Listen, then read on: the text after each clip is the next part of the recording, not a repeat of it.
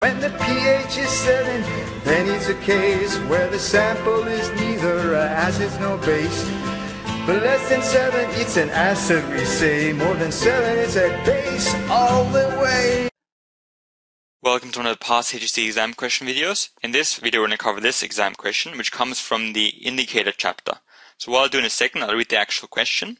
Once I've read the question, you get about 5 seconds to pause the video. Once you've paused the video, attempt the question. And when you're ready, press play and I'll go over the actual answer itself. So there's two parts to this question. First one is identify one common household substance. That's worth 1 mark. And B is a student used indicators to determine whether 3 colorless solutions were acidic or basic. The indicators used are shown in the table. And these are the indicators. These are the color changes. And these are the pH ranges right here. Sample of each solution were tested with the indicators. The color of the resulting solutions are shown in the table. And these were the indicators that were added. These were color solution A, color solution B, color solution C. So the colors of these different solutions. And these were the actual colors. The student concluded that each of the 3 solutions tested were basic. Assess the validity of this conclusion. That's worth 3 marks. So pause the video in a second, attempt the question, and when you're ready, press play and I'll go over the actual answer itself.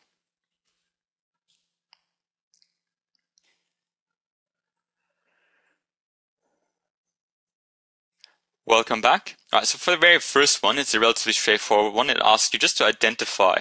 It says 1.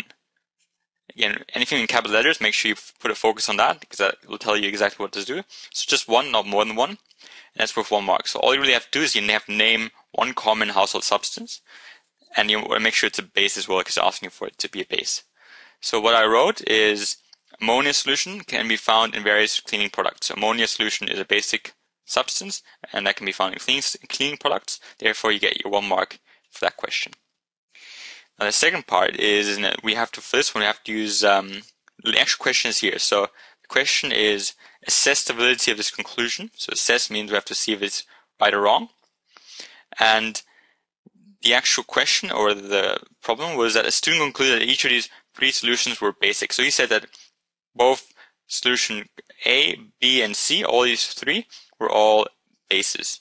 And remember, bases were anything that had a pH of above 7. So most of these have pHs of 8 plus. These were bases.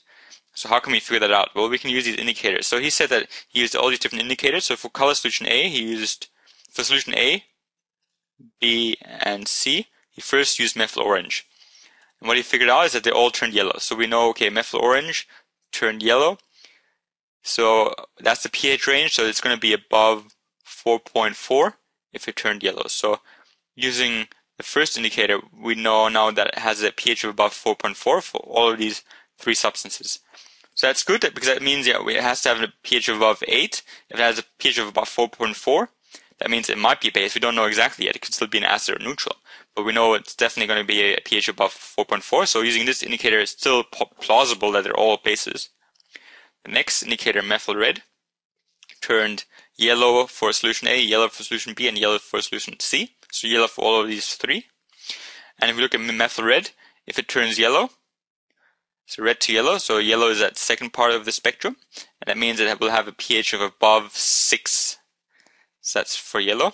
So now we know that all 3 of these substances have a pH of above 6.0 pH. Which again is good because bases should have a pH of around 8 or plus, more than 8. And using this indicator, we figured that out that they would definitely have a pH of above 6. So it's still all plausible. Using the next one, they figured out that for solution A, the changes to color blue. For solution B, it also turns blue. Solution C, it turns yellow. So what was thermal blue? For thermal blue, if it turned yellow, it meant it had a pH of 8 or less. So usually less than 8. And if it had turned blue, it meant it had a pH of more than 9.6. So which one turned yellow? Solution C turned yellow. So solution yellow for solution C. So thereby we can say, okay, this has solution C has a pH of less than 8. And that raises a question mark because bases usually have a pH of greater than 8, and it says less than 8. Whereas the other ones were blue, so blue means that it's going to be above 9.6. So both solution A plus B turned blue. So that means they're going to have a higher than 9.6. And higher than 9.6 makes them a base because bases have 8 plus. So they're higher than 9.6. So we know that solution A and solution B are most definitely a base. And solution C is a big question mark. Probably not, because it actually is more likely to be neutral or slightly acidic and not basic because it has a pH of less than 8. So for this one, you should have written each of them. So you talked about each solution A, B, and C and why you think that they're correct or incorrect. So for the first one, when I said that solution A and B were actually bases, I justified that as well. So I wrote, the student concluded that each of the 3 solutions tested were basic. Now, this was the question. His conclusion that solution A and B are a base is correct. So that they are a base is correct, and we mentioned why, because using Thymal blue, we figured out it has a pH of 9.6. So as it turns Thymal blue to a blue color, which indicates a pH of above 9.6, and that's basic. Now for the second part, obviously the solution C, we said that it was probably wrong. So, but that's the next part. So any substance that has a pH below 8, so now I've defined what is not a base, is either neutral or acidic. And the color of solution C changed to yellow when tested with Thymal blue. And this observation suggested that solution C has a pH of less than 8, which makes his prediction for C incorrect. So A and B are bases, but C is probably not a base. And that was worth 1 mark for the top one, so we got 1 mark just for stating the actual product, and 3 marks for the bottom one. And you would have gotten points for mentioning that A and B are actually correct, and also justifying why, so that Thymal blue turned blue. And then you also got a mark for saying that C was incorrect, and you gave the reason why, because it had using Thymal blue, it had a pH of less than 8, and less than 8 is not a base. Where do these questions come from? They come from these dot points. The first one was a simple one: classify common substances as acidic or basic or neutral.